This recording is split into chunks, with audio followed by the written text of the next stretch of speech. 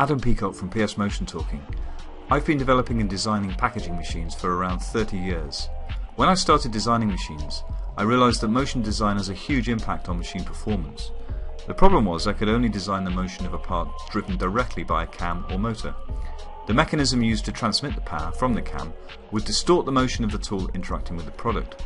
This caused all kinds of performance issues because I could not make the tool move exactly as I wanted it to. So we developed a software program called MechDesigner for packaging machine designers.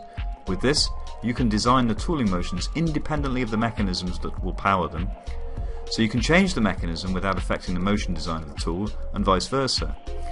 We have also added a powerful and comprehensive motion design tool. So with good motion design using MechDesigner, we have improved the throughput of some machines by 50% just by changing the cam and servo motor profiles. We can guarantee that your machines will be faster, quieter and more reliable if you use good motion design together with MechDesigner. Also, you might find you can design a cam you thought impossible or difficult using other software. So download a free trial and try it out. There are plenty of examples and tutorials available to help get you started.